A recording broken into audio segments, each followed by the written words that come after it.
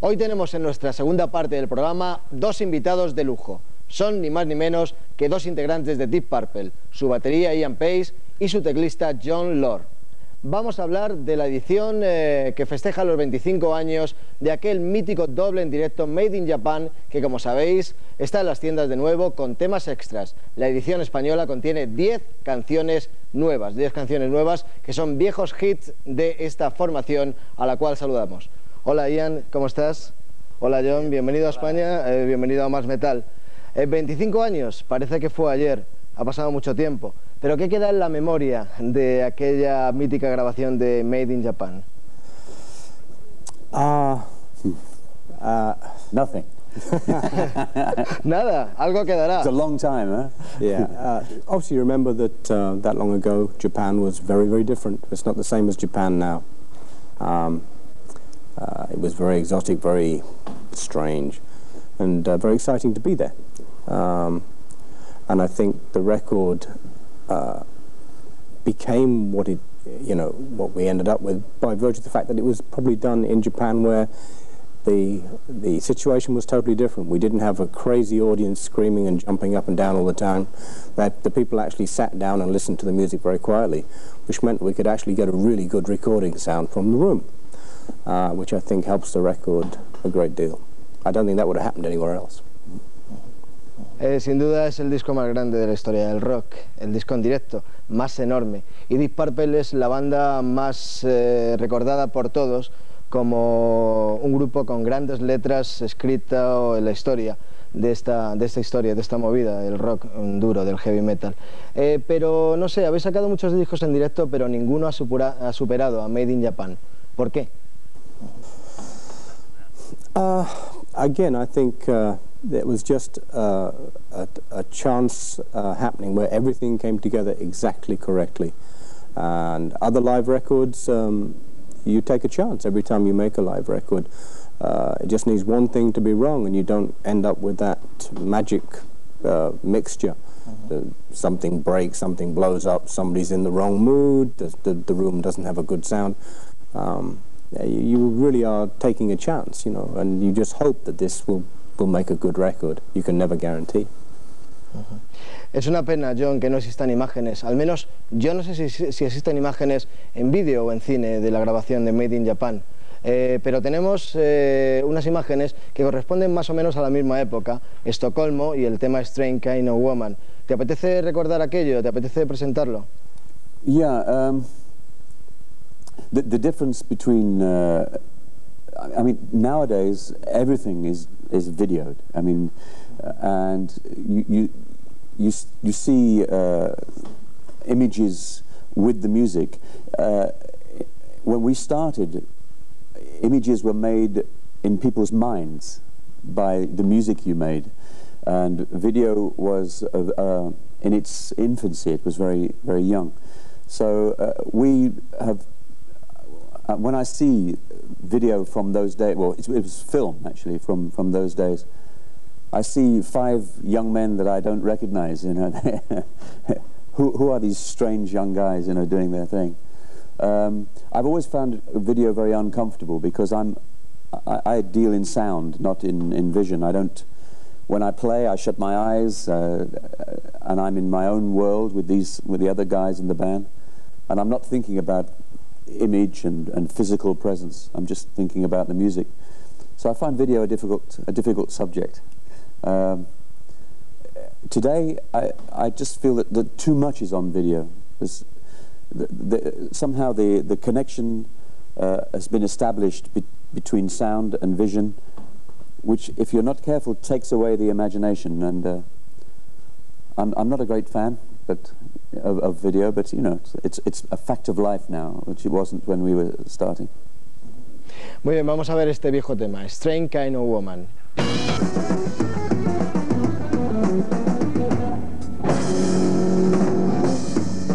There once was a woman, a strange kind of woman, the kind that gets a rhythm that's a misery. Her name was Nancy, her face was nothing fancy. She left the trail of happiness and misery. Everybody loved her. She loved her, everyone gave a good return. to take her, I even tried to break her. Said I ain't been taking, won't you ever learn? I want you, I need you, I gotta be near you. I spent my money and I took mine. Want you, I need you, I gotta be near you. Ooh, got a strange kind of woman, yeah. She looked like a raven, but I could never please her. Wednesday morning, boy, you can't go far. I couldn't get her, but things got better, she said. Saturday night from now, well, baby, you're my star. I want you, I need you, I gotta be near you. I spent my money and I took my turn. I want you, I need you, I gotta be near you. Ooh, got a strange kind of woman.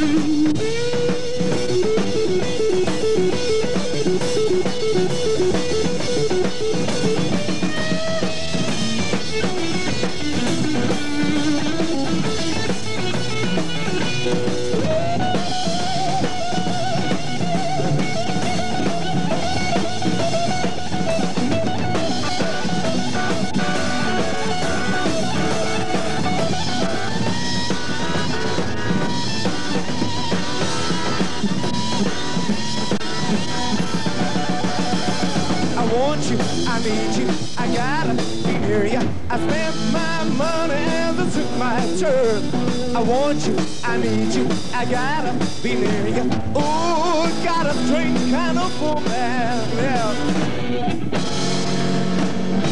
Well, she finally said she loved me. I went her in a hurry. No more callers and I closed with pride. I'm dreaming, I feel like screaming. Want my woman just before she died. I want you, I need you, I gotta be near you. I spent my money and I took my turn. I want you, I need you, I gotta be near you. Ooh, yeah, a strange kind of woman. She was so evil, can't believe it. All right.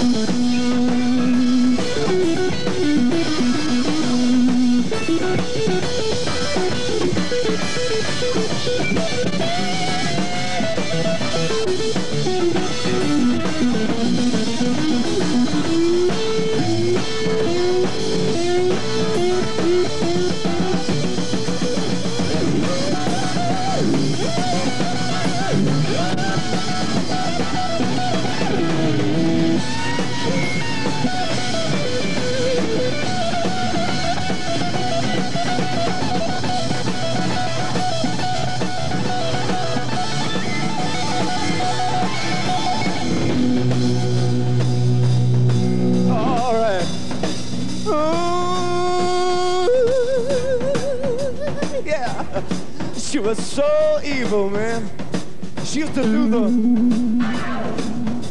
the worst things. Let me tell everybody, we're just doing the one tonight. All right.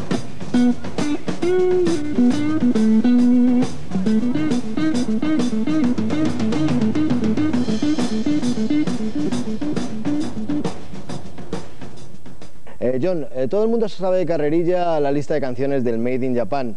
Es un disco enorme, evidentemente casi todo el mundo sabe qué temas contiene, pero en esta nueva edición, aparte de las canciones en estudio que han visto la luz aquí en España, se incluyen 3 temas en directo nuevos que no aparecían en la primera versión original.